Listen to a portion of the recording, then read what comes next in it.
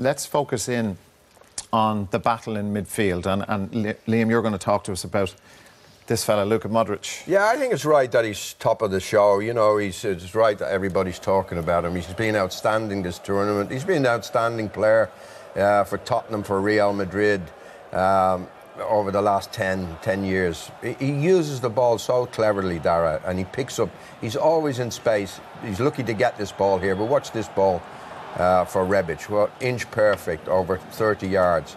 There again, he's in space again. This is against Argentina. Just drops his shoulder and uses the Argentinian defender to bend it round into that corner. So he's capable of this as well. He's good defensively. Doesn't panic.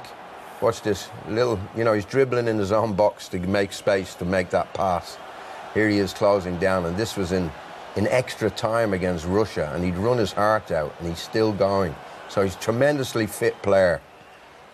And as I said, the leader of the orchestra, a real playmaker.